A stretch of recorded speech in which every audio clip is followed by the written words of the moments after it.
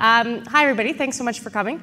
We have 4 talks in a row, so hopefully you're still with us and paying attention. It's a bit of a long stretch, but I'm actually going to start with a bit of an apology. I'm not actually talking about gynae emergencies, as the syllabus tells you, but what I am talking about is non-OB causes for abdominal pain in pregnancy.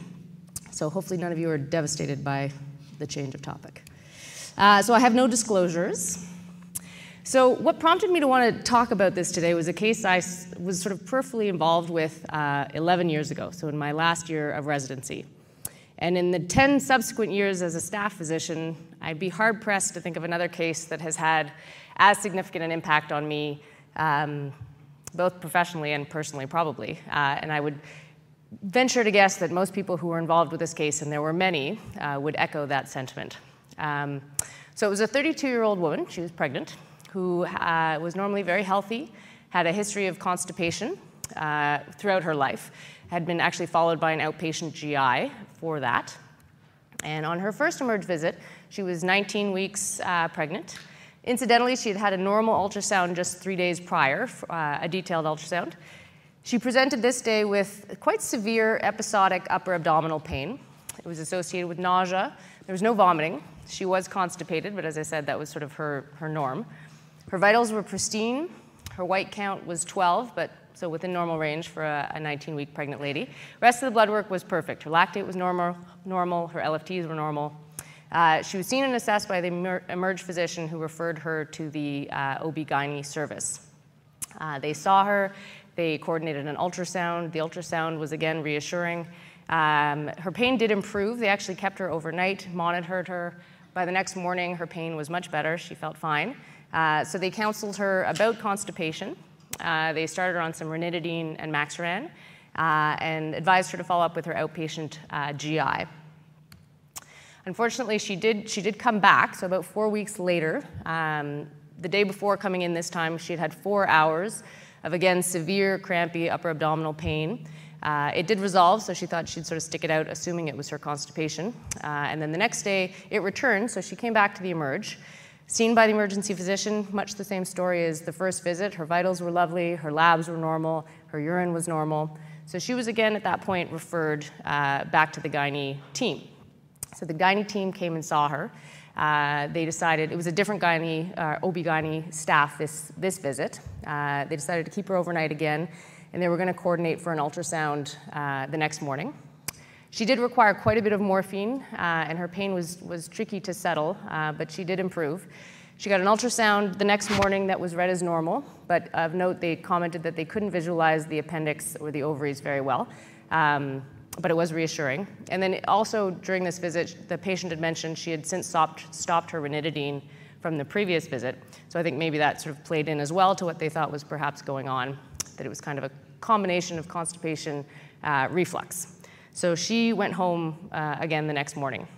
Now, over the course of sort of reviewing this case, it was 11 years ago, but I reviewed all the documentation and the consult notes, and I wanted to sort of add in a slide here that I want to preface it with, I'm really not bringing this case up in a judgmental way to sort of look at what things were done wrong or missed, but I think it's a learning opportunity whenever we have bad outcomes. And this particular point is to sort of talk about documentation and how important it is to pay attention to what you're writing. Not just from a medical legal sort of perspective of make sure you document enough, but in fact, in this case, more reread what you write, and for 2 reasons. One, it gives you an opportunity sort of in that moment to check in with yourself if you are falling victim to sort of the anchoring or premature closer biases that we can so easily fall victim to. I think pregnant women who show up with anything, nobody wants to pick up that chart because it makes everyone super nervous.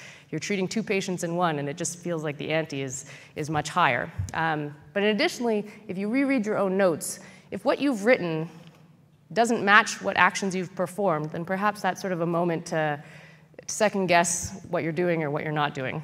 So in the gynae consult note, it was written that the patient was visibly writhing and extremely uncomfortable.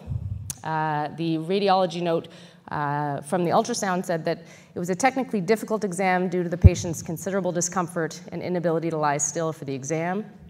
In the discharge summary, it mentioned that she had required a lot of morphine, as I said, but morphine didn't seem quite effective, but her pain did seem to settle with Ativan.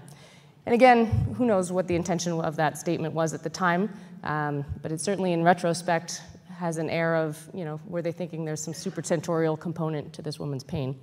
And then again, in the sort of discharge planning of the consult note, it was mentioned that the plan was if there was recurrence of pain, then maybe they would consider getting an MRI at that point.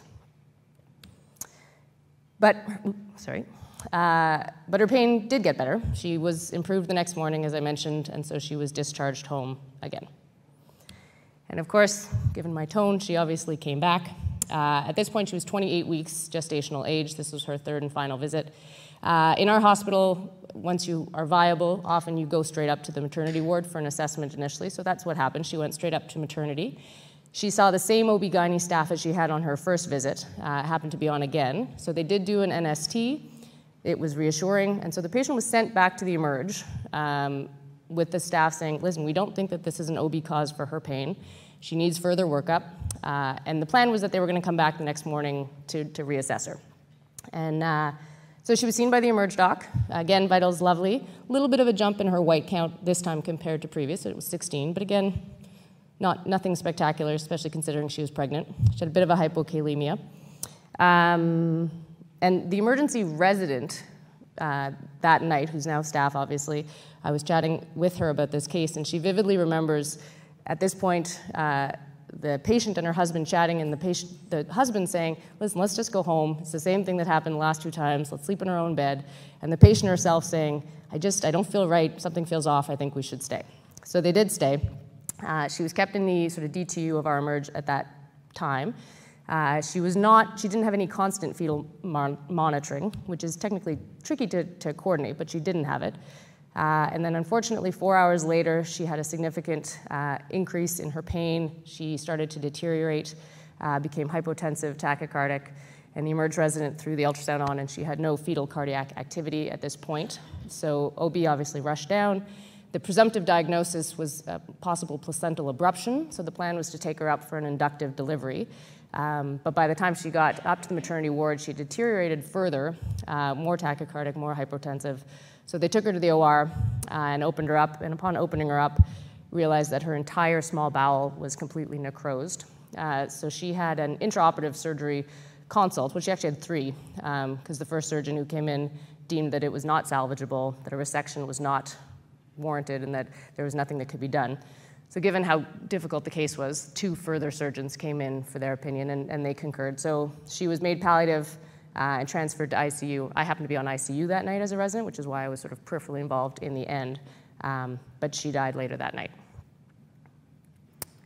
So again, it's 11 years ago. It was an incredibly difficult case. There were many rounds held and many discussions held after this outcome. And the point of discussing these terrible cases is certainly not to judge the people involved, as I said, but to try and learn from them. So at least retrospectively, we can sort of think about a few things that did come up as common themes. So one, she had no imaging offered or completed other than an ultrasound. She had 3 ultrasounds, but that was it. She did not get constant fetal monitoring in the emerge. Again, it's very hard to say retrospectively if any of this would have made a difference, but one thing that did come up commonly was if the fetus was being monitored during that overnight stay in emerge, perhaps the distress would have been picked up earlier, and then that may have changed the maternal outcome. And as well, gynae was involved, very involved, but no other consulting services were involved in this woman's case, even when she was sent back down from the maternity ward with the question of, we don't think that this is an OB cause, what else is going on? So what I want to talk about today is causes of acute abdominal pain in pregnant women that are not related to the fetus or the pregnancy itself. And it's common, it's stuff that we're going to see. So 1 in 500 pregnant women will develop an acute abdomen that's not due to an OB cause. And as I said, everyone gets nervous to pick up these pregnancy charts because making diagnoses in pregnant women is really tricky. And there's many reasons for this, but one, the organs are all displaced and out of position, so it's harder to rely on our classic physical exam. You can see in this picture where the appendix sort of migrates over the course of pregnancy. Leukocytosis is unreliable, so at baseline they're going to have a mildly elevated white blood cell count, so it's hard to figure out how to interpret that. Peritonitis is also less likely in pregnancy, so in order to have rebound or guarding, your area of inflammation has to be in contact with your parietal peritoneum, and in pregnancy, your big gravid uterus sort of shoves your anterior abdominal wall away from the internal organs, so you don't get that contact. So you can't rely on that finding to sort of indicate a more significant etiology to the patient's pain. And then probably most important, I think, is fear of imaging. Fear of imaging on the side of the patient and fear of imaging on our side. You know, this woman didn't decline a CT or an MRI. It was never offered to her or recommended to her. So let's talk about non-OB causes of abdo pain. So these are the 5 most common things that are going to bring women to the emerge when they're pregnant with abdominal pain. So appendicitis, kidney stones, cholecystitis, pancreatitis, and obstruction. So for the scope of this talk, I'm not going to go through each of these things in great detail, but what I'm going to try to do is just give you a few little nuggets on each topic that is different in pregnancy. So what makes pregnancy, what alters these presentations in pregnancies? So first of all, appendicitis. Rates of appendicitis in pregnancy are the same as they are in non-pregnant women. You're going to see it the same amount of time. As we mentioned before, the appendix sometimes can be displaced, so sometimes it's not going to be right lower quadrant pain, it'll be right upper quadrant pain. But actually, the vast majority of patients who present with appendicitis, whether they're in the 1st or 3rd trimester, they do still present with right lower quadrant pain. So usually, the presentation is going to be the same as their non-pregnant counterparts. What is different, however, is as tricky as it is to find the appendix on a on a non-pregnant person with an ultrasound, it's incredibly difficult in a pregnant woman. In fact, in their 3rd trimester, some studies have said that as much as 97% of studies could not identify the appendix in a 3rd trimester pregnant woman. So we can't rely on ultrasound. It's definitely reasonable to be a first choice, but if you worry about appendicitis and you have an equivocal ultrasound, you are not done. Probably a direct relation to that, the fact that it's tricky to diagnose appendicitis, the risk of perforation in pregnant women is far higher. It's 43%, as opposed to non-pregnant counterparts is between 4 and 15% perf rate. And with a perforated appendix in a pregnant woman, the rate of fetal loss is as high as 36%. So it's significant. As well, I think because it's difficult to diagnose and we're a bit gun-shy to pull the trigger on CTs, the negative appendectomy rate in pregnant women is twice as high as it is in a non-pregnant population. And that's not without its own side effects. Post-appendectomy, preterm labor, and intrauterine fetal demise go up after that surgical procedure. So we don't want to be sending people for appendectomies unless we know that they have a real appendicitis. Okay, so let's talk about kidney stones. Kidney stones, again, you're going to see the same amount of kidney stones in pregnant and non-pregnant women. But again, you'll notice a common theme. What's different about it is the risk it poses to the fetus. So kidney stones have been associated with increased preterm labor, premature rupture of membranes, and early pregnancy loss. Ultrasound is a good place to start, for sure. But it's sort of medium in terms of its ability to detect stones, especially if you're talking about the distal ureter. Very tricky. One thing that I found interesting that I didn't know before, but is that if you ensure that the radiologist does an endovaginal ultrasound, that'll increase the sensitivity of picking up those distal ureteric stones. Another tricky thing in pregnancy that confounds things is that vast majority of pregnant women will have some degree of hydronephrosis. So if you think it's a stone, but you can't see the stone on ultrasound, but you see some degree of hydro, it still doesn't necessarily mean that they have a stone. So if you're worried about it, you need to keep looking with other imaging modalities, potentially. One nice thing about being pregnant is that you actually get physiologic dilatation of your ureter. So the passage of stones is more likely when you're pregnant than if you're not. And vast majority, if the stone is less than a centimeter, will get passed on their own. So people often talk about flow max, and I mean, there's confounding studies in terms of flow max in the general population in terms of its utility. But all the more, given that you already have physiologic ureteric dilatation in pregnancy, flow max really may not add much more for the non-pregnant population. That being said, they did a worldwide survey, despite all the confounding studies, and in the world, 97% of people who present to emerges worldwide, as I said, with a kidney stone still get a Flomax prescription, and 40% of pregnant women, despite what I've said, still get a Flomax prescription. So it's not advisable, but people are still doing it. So in terms of, as I said, most will pass on their own, but when urology gets involved and they have to intervene because it's not passing, lithotripsy is contraindicated in pregnancy. So shockwave lithotripsy, absolutely contraindicated. If you happen to be able to get laser or pneumatic lithotripsy, there are some studies saying it may be safe, but certainly not prime time at this point. So usually they're doing sort of temporizing measures, percutaneous drains, or ureteric stents until after the baby's born. Okay, gallstones. So you have an increased predilection for sludge and gallstones when you're pregnant. So we are going to see more cholelithiasis. But actually, the rates of acute cholecystitis are exactly the same. So you're not seeing more of it in pregnancy, but you are seeing it.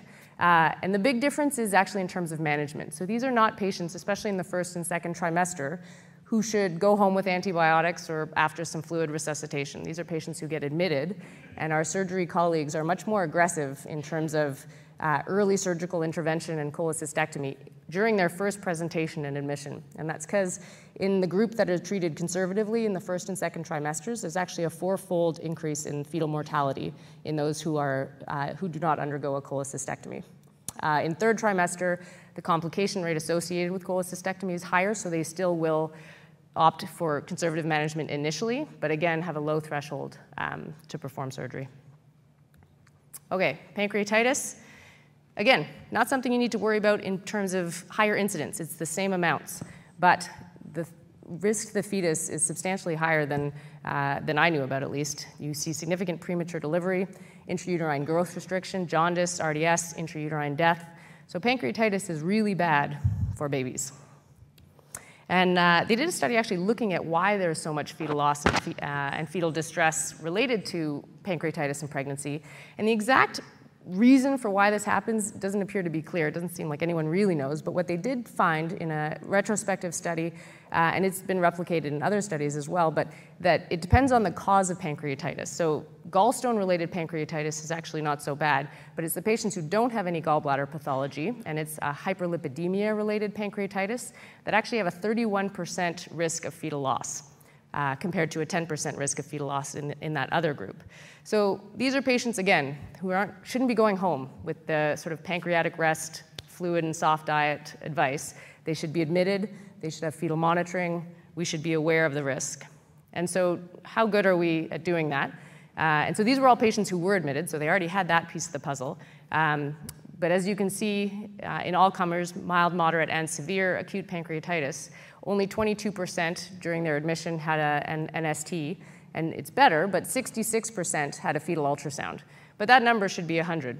Given what we know about the potential fetal distress and fetal demise associated with pancreatitis, all these patients should be admitted and have fetal monitoring. Okay, and then finally, obstruction. Now, this is one that most people think that the rates in pregnancy will be higher, and it does make sense. I thought the same thing. You've got a big, fat, gravid uterus sitting on pushing your intestines all out of whack. It makes sense that maybe that rate would increase. But in fact, it's exactly the same. So you have the same incidence in pregnancy and non-pregnancy. What is different, though, is what the cause of the obstruction is. So adhesions is still number one. But what we find more in pregnancy is, in general population, 5% of small bowel obstructions are caused by a cecal volvulus. But in pregnancy, that number is 25%. And the thought is that if you have redundant or extra mobile cecum sitting in your pelvis when you're pregnant, it shoves that cecum out of the pelvis, which increases the likelihood that it sort of can rotate around a fixed point. So if you're going to see it, it's usually during the times that the uterus is growing really fast, between 16 and 20 weeks, or 32 to 36 weeks. And maybe the reason we think it happens more commonly than it does is because when you hear the story, like the patient I presented, it's not usually, but it can be catastrophic, and the stories are horrible. So maybe they just stick out in our mind, and it sounds like we're seeing, or feels like we're seeing it more than we are. The maternal mortality can be up to 20%, and the fetal mortality can be up to 26%. So how do we diagnose it? Well, you got to think about it, first of all. Ultrasound, totally reasonable place to start. If you can see it, great. The further along in pregnancy you get, the harder it is to see on ultrasound. X-ray is pretty good. One study reported in first and second trimesters, you could see signs of obstruction in 80% of pregnant patients with an X-ray. But if you don't see it and you're worried about it, you need to get more imaging. So which segues nicely into my next part of the talk, which is diagnostic imaging. So ultrasound is usually what everybody gets as a first line. It's totally appropriate. It's really good for certain things, as I mentioned. Great at looking at gallbladders, really shitty at looking at the appendix, medium at looking at kidney stones, and in particular, I'll remind you that the endovaginal ultrasound can add sensitivity for those distal ureteric stones, so to remind your radiology colleagues. So totally good to start there, but if you're worried and you don't see it, move on. If you have an MRI, great, get the MRI. MRI is absolutely a perfect choice, but that's usually not the issue. It's do you have one and or can you get an MRI within a time frame that's helpful. Historically, there was some concern about MRIs in the first trimester, and that was related more to animal studies that showed some teratogenic side effects, but this has been debunked in very large studies. Most recently, JAMA published in 2016, 1,700 patients were looked at who had MRIs in the first trimester, and there were 0 teratogenic side effects and 0 intrauterine fetal death or demise. So yes, you can get MRIs in any trimester, but no to gadolinium. So gadolinium is still contraindicated always in pregnancy. It crosses the placenta, the fetus is ingested, and then it's associated with intrauterine death. So yes to MRIs, no to gadolinium. But the real crux of it is the CT, because this is what we can get in the moment. This is the 2 in the morning test that we can get, but we're often very gun-shy to order. And I think, logically and theoretically, we all know sitting here that if I'm worried, the risks of getting a CT are far outweighed by the benefits of having an answer. And in theory, if you poll the group, everyone would agree with that. But in practice, as we see, it very often doesn't happen. And so it's this sort of weird thing in medicine where you get a bunch of smart people doing not smart things. So I wanted to talk about, if we want to have informed discussions with our patients, we need to know what the side effects are, or the radiation effects. So there's 2 ways to talk about radiation effects. There's the deterministic radiation effects and the stochastic ones. So the deterministic radiation effects refer to those that only occur above a threshold dose, and then as that dose increases, you have increased severity of that potential side effect. So that's microcephaly, pregnancy loss, growth restriction. And then the other type of side effects are the stochastic or random side effects, which means that there's no threshold dose. It can happen at any dose, but with increasing doses increases the likelihood, not the severity, but the likelihood that that effect will happen. And those are the cancers, the childhood cancers. So being very conservative, literature, the amount of fetal radiation the amount of radiation that fetuses are exposed to varies depending on how far along you are in your pregnancy, what type of scanner you have. But to be conservative, X-rays at most are going to expose the fetus to 3 millisieverts. Abdomen CTs, 35 at most. In our hospital, it's closer to 5 millisieverts. And a pelvic CT is the highest. And again, in the worst case scenario, that's 50 millisieverts that you could be exposed to. And studies have clearly proven that below 50 millisieverts, which was the highest dose that you're getting from a terrible scanner, that is from a long, long time ago, there is no evidence of increased risk of any of those deterministic radiation effects, which is the fetal anomalies, the intellectual disability, the growth restriction, or the pregnancy loss. And the American College of Radiology put forward this table, which is helpful. So that was 50 or less, nothing, and as you can see in that column, none. In the 50 to 100 millisieverts column, they still say the potential effects are scientifically uncertain and probably too subtle to be clinically detectable. So probably not a lot going on here. And it's really just above 100 millisieverts where you're seeing possible spontaneous abortions, malformations, and risk of deficits in IQ. So really, the deterministic effects, not a big deal with that one CT. The stochastic effects, and again, this is the childhood cancers. So below 200 millisieverts, you don't have to worry about solid cancers. What you do have to worry a little bit about, and this is where the informed discussion, if you want to inform your patient properly, this is what you should tell them about, is at 10 to 20 millisieverts. So that was our CT pelvis and maybe even our CT abdomen, depending where you work. You increase the risk of childhood leukemia by a factor of 1.5 to 2. So the baseline risk of leukemia, childhood leukemia in North America is 1 in 3,000. So this would change that to 1 in 1,500 or 1 in 2,000. So, that's probably the single thing that you need to be talking to your patients about and making sure that they understand. But again, as I mentioned before, the vast majority of cases where CTs are not done, and retrospectively we are able to look back and say, oh, we shoulda, it's not because the patients are refusing. It's because we are not suggesting or recommending them. But it is still important to note that pregnancy does not lessen or limit the requirement to obtain informed consent or to honor a pregnant woman's refusal of recommended treatment. So if you recommend it and they refuse, you must respect their decision. But at least if you can have that proper conversation, I think that that's a better place to be. So I want to end really quickly. I'm almost out of time, but with the last case. So this was a case that happened 1 year ago. So the first one was 11 years ago. This one was 1 year ago. This one wasn't mine either. But so 28-year-old woman, 30 weeks pregnant, went to the Whistler Emerge with severe crampy upper abdominal pain associated with nausea, no vomiting. She was constipated, basically the exact same story. Hers was a little different in that she'd have a previously ruptured appendix, like remotely several years prior, Her vitals were good, her labs were perfect, her ultrasound in the Emerge by the Emerge doc looked good, good fetal heart, good fetal movement.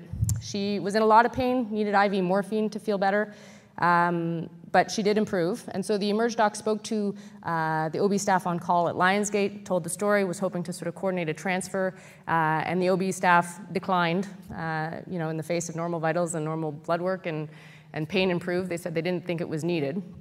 And so the Emerge doc sort of hung up, and certainly this is not any protocol that we normally follow, but what he says is that he had a funny feeling and he didn't feel comfortable. And they were driving back to Vancouver anyway, so he told them that they should just drive to Vancouver and go to St. Paul's, just because, and get checked out again. Even though he couldn't get an official sort of acceptance, so he told them just to sort of go in. And so they did, and she developed pain again en route, so it was good that they did. Walked into the Emerge, again, she was 30 weeks, so she was seen and assessed by the emergency physician, but quite quickly, and then directed up to maternity. She had an NST in maternity very quickly. They noted D cells. The patient started to develop some hemodynamic instability, became tachycardic, became hypotensive, was taken for a stat C-section. She was in the OR getting a C-section within 1 hour of having presented to the Emerge. When they opened her up, she had dusky bowel. There was a transition point around the previously ruptured appendix. They got the baby out. They lysed the adhesions. The bowel pinked up. They didn't even need to do a resection. And baby and mom both did very, very well. And the emergency physician who saw the patient in the Emerge was the same as the resident who had seen the patient 11 years prior. And the OB staff who was on call that night was the same OB staff who had seen the patient 11 years prior. And both of them say, they absolutely believe if they had not been involved in that previous case, this patient may have not done as well as she did.